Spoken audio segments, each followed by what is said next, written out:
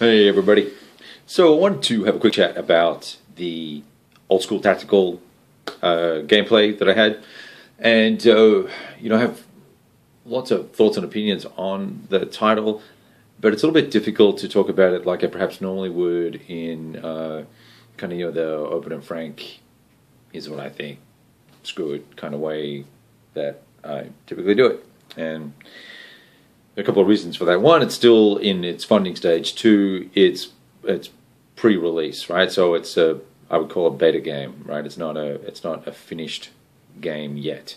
It has some polishing and stuff that's required, and some rules revisions are still being tweaked. In fact, we downloaded fresh tables and stuff while we were playing Vassal because they'd just been changed or the cards had been changed or something.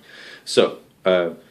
Anything I've got to say about the game now may or may not apply when it's finished, because some of the feedback that came from me, the other gamer, from Mark Walker, and even from Shane as we were watching may or may not make it into the finished product, but I certainly feel that some of the things that we were commenting on, either should or will make it into the game, hopefully.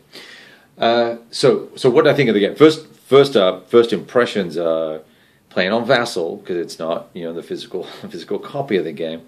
It's pretty.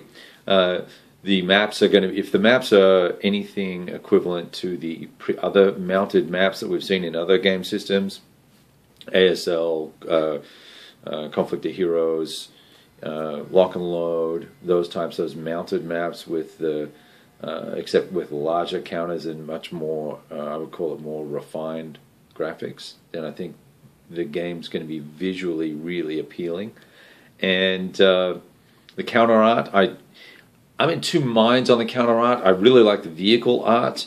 I like the layout of the infantry counters, and I like the individual, and I like the figures on the counters as well. I think part of me wants me to say I want the figures on the man counters to be a little bit bigger, but I haven't seen a physical counter, and so I can't really say, oh, it's the right size or the wrong size, because I can zoom in and zoom out with the Vassal module, so it was hard to say. Whose game was I playing the other day? Oh, never know, another company. It's horrible. Anyway, it wasn't tactical, or wasn't in World War II, so ignore that. Okay, so let's talk about the gameplay. So I think it's going to look good. I think you're going to be really excited. I hope about the components from what I've heard. 3 huge freaking maps. 3 or 4 counter sheets, a linked campaign with all the historical scenarios and stuff. See, I'm telling people, Mark, you're going to do these historical things, and it better be legit, dog. We're going to be watching. I'm going to get all the East Front OCD guys to come and pick on your scenarios. It's a joke. It's a little in-joke between Mark and I. Gameplay. The heart of the game is the activation sequence. You literally, someone starts with initiative, and then you roll. I think you roll for initiative afterwards, or whoever has the most initiative points goes first. I forget. That's been 3 or 4 days now. And you go backwards and forwards, trading activations. You think, oh, okay, well, that's kind of boring. But here's the cool thing: is you do have these different number of D6 depending on what the situation is in the game. That you roll, and you either roll 1, 2, or 3, or 4, or however many you roll, and that's the number of activations that you have for the turn. And so your ability to pass or not pass is limited by whether you have more or less than the other guy, or the same amount, as the case may be, and then you go forward from there. Now, it can also happen, as it did in our game, where you got 3d6 and you roll the same number as the other guy who's got 2d6 because he rolled well, and then that, you're thinking, well, gee, I'm going to be able to do what I want. Well, you can't. Now you've got the same amount of activations. So there's an immediate tension that hits the game and gives you a, ooh, what am I going to do? How am I going to handle this? And who's going to go first? And who should go first? And should I save this for a fire? Should I save this for an opportunity fire? Because opportunity fires cost 2 activations, I think. As you can see, I have a fantastic recall of what I played. And I had been drinking. Here's the other qualifier. I had been drinking that evening, so anything could have actually happened. I don't remember. So there's that. So that is the underlying aspect of the game that's going to make it feel reasonably different from most other games, I think. And it's not just that it's activation based. It's that you've got to choose how many points you want to spend, and I feel like, based on one gameplay, that you're nearly always going to have just enough to do what you want to do, particularly as the defender.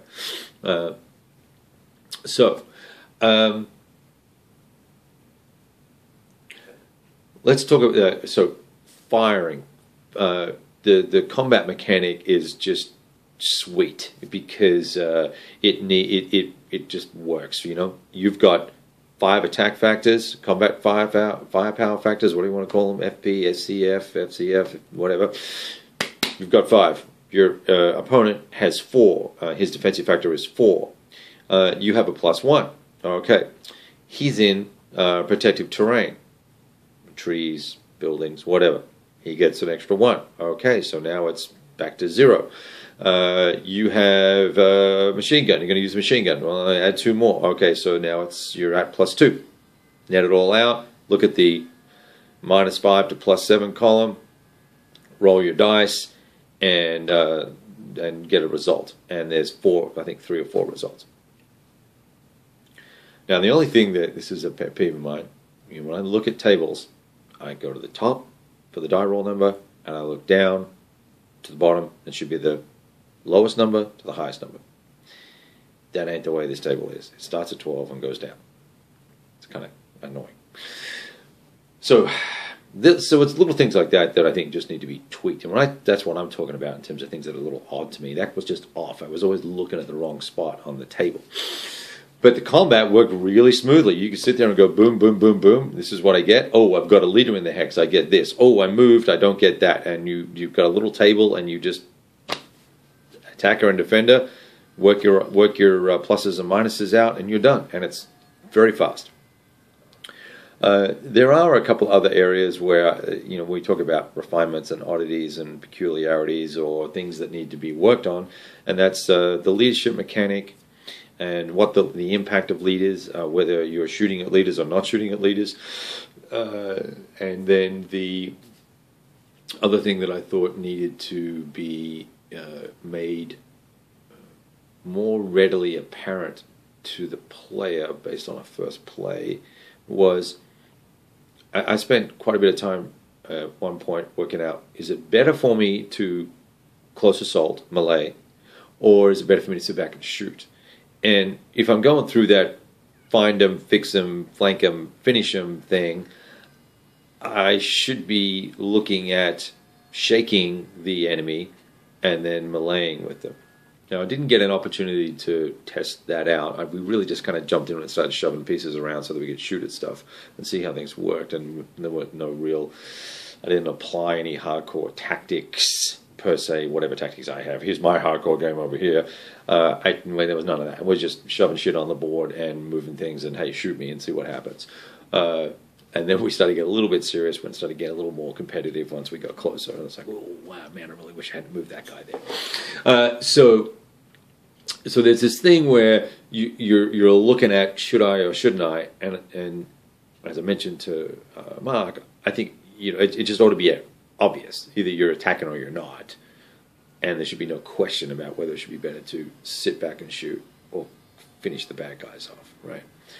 And and I think there's just how that happens is very simple, but the choice to make that action was not simple, and not simple in a bad way. It should have been readily apparent to me. Yeah, I'm going in because this is going to happen. So there was that, and really, when I look at it, they were the only things that kind of bothered me about the game. I think the game will play fast. I think it will be fun. I like the luck cards because they're simple little things that's going to give you potentially a tiny little edge at some point in time in the game. It's not 4 luck cards, then you're not drawing cards and doing stuff. I don't think you get a luck card and you use it once. Now there might be scenarios where you get more luck cards. That'd be kind of cool, actually. I would think. And I also think it would be kind of cool if there were cards in it, that someone else mentioned this on BGG actually, there's cards that are a negative impact on your enemy. That would be kind of cool to have one of those cards in your hand. I would be comfortable if you had 3 cards for a scenario of 7 turns. So another little point on things that felt a little awkward to me, and once again it's okay. Counting down the game turns as opposed to counting up the game turns. So we're not starting at game turn 0 or game turn 1, we're starting at game turn 7 and we're counting down. Why? I don't know. Dude's Canadian, what can I tell you? That's all I really wanted to say, and hopefully if I can be bothered editing this video, you'll be looking at 4 or 5 or 6 pictures of the game as we played, with a few little comments on it. But otherwise, you're just listening to my boring ass, and that's it. I would say, here's the way I look at this. It's going to get made.